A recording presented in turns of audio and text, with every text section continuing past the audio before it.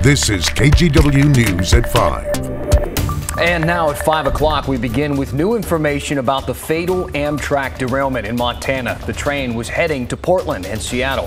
Federal investigators say the Amtrak train was not speeding when it went off the tracks. The derailment killed 3 people and injured dozens more.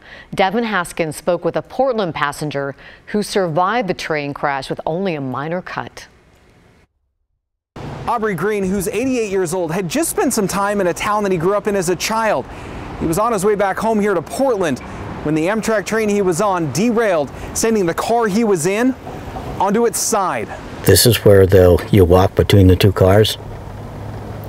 This is the front end, that's the tail end. I sat with Aubrey Green in his car outside his Portland home. Yeah, this is where I came out. He showed me on his tablet photos he took after walking away from this train derailment on Saturday. All along between here, it's about 150 yards from where this stopped and it broke loose and ours stopped. He says just before it went off, he heard a loud sound, then another. He says a second one sounded like 2 cars separating. And then, boom, everything just, things were hitting, and I hit my shoulder, and there was 3 women that came one after the other right over the top of me, almost together. Green says he saw people injured but didn't know how bad, and did say there was at least 1 that wasn't moving.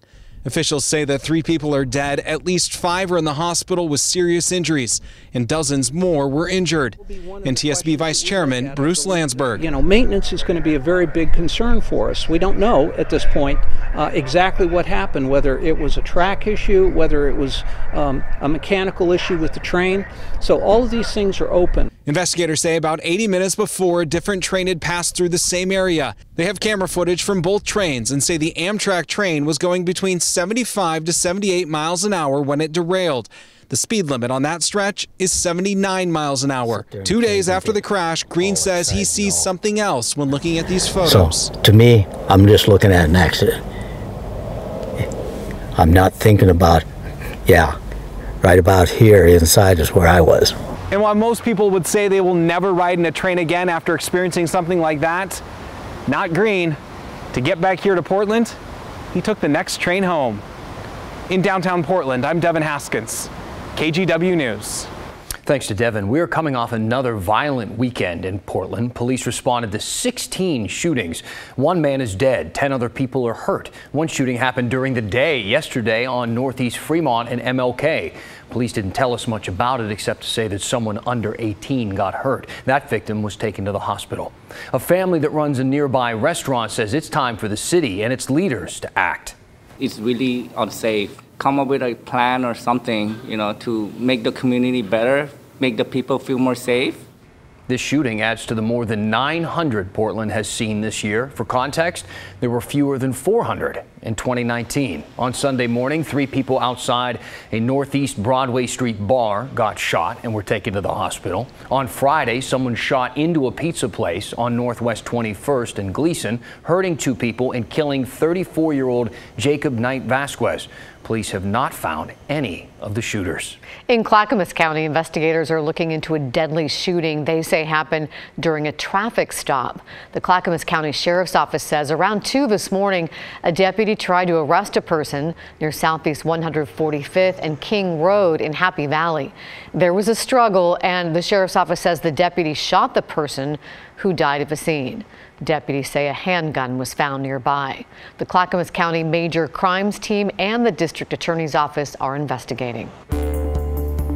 Now that Pfizer's COVID vaccine booster has been approved for certain groups, already people are getting their shot. People who are eligible include those 65 and older, younger folks with underlying conditions, and people who are at high risk of COVID exposure through their jobs. Think positions like healthcare workers and teachers. We sat down with 81-year-old Nancy Duggan, who got her booster on Saturday. She says she was right on top of making an appointment at her local Walgreens in Northeast Portland. The day of the announcement, I called them and they said, well, we're not going to be ready till tomorrow, but if you go on our website, you can sign up, kind of thing. So that's how I did it. I have tickets to Van Gogh, so I feel comfortable that I can go to Van Gogh. where I would say before I got this booster, even though I'd gotten the tickets, I wasn't sure. The booster shot should be given at least 6 months after the first 2 doses. The vaccine conversation right now also surrounds young children and when they might be able to get the shots. One question deals with the Johnson & Johnson vaccine and whether that will be available for that age group. Ariane Detil has our Verify tonight. With kids back in the classroom, we're getting a lot of questions about the status of COVID-19 vaccines for children. A Verify viewer asked us on Facebook about the status of the Johnson & Johnson vaccine for teens. So let's verify. Is Johnson & Johnson still planning to make its vaccine available for teens and young children? Our sources are Johnson & Johnson, an associate professor at the Rochester Institute of Technology, and the FDA. Pfizer was the first vaccine to get emergency use authorization for adults in December, followed closely by Moderna, then J&J in February. Professor Maureen Farron says that put J&J at a disadvantage. I think that 3 months really put the Johnson & Johnson on a much slower track compared to the mRNA vaccines. And then they also had numerous rollout issues right after they got approval. First, the FDA paused the distribution of the vaccine for 10 days following reports of a rare blood clot. Then there were months-long manufacturing issues at its Baltimore supplier, leading to even less availability. Today, more than 100 million Americans are fully vaccinated with the Pfizer vaccine, 68 million with the Moderna, and less than 15 million with the J&J. Farron says the combined issues have caused further delays in expanding the J&J vaccine to teens and children. The best I can see is they're looking out into 2022 now. A J&J spokesperson told Verify it is planning 4 phase 3 studies in children and said there is still an unmet need to vaccinate kids, but did not provide a timeline. So it's true that Johnson & Johnson is still planning to make its vaccine available for teens and young children if it's proven safe and effective. The first group will likely be children ages 12 to 17, followed by rolling it out to even younger children, similar to Pfizer. With your Verify, I'm Ariane Detil. A Washington state trooper who died from COVID is honored a day after his death. Trooper Eric Gunderson died at a Portland hospital over the weekend. Today, first responders escorted his remains from Oregon to a funeral home in Lakewood, Washington. He led the state patrol's drone fleet and would travel the country teaching law enforcement about the advantages of using drones. It's thought that he caught COVID on one of those trips, and because of that, this is considered a death in the line of duty. He's a good man who lost his life serving his state.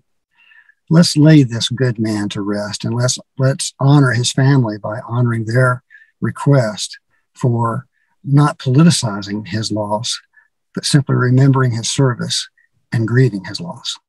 Trooper Gunderson's family is choosing to keep his vaccination status private. He was 38 years old.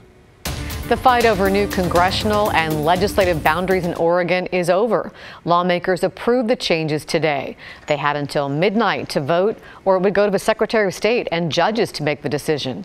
House Democrats unveiled a new congressional map on Saturday. Oregon will have a new 6th district after the latest census numbers. Lawmakers also approved the boundaries for the state legislative districts. The vote was almost entirely along party lines. The exception was 2 Democrats who voted no with Republicans. Governor Brown has until midnight to sign the bills into law. Oregon Treasurer Tobias Reed has announced he's running for governor.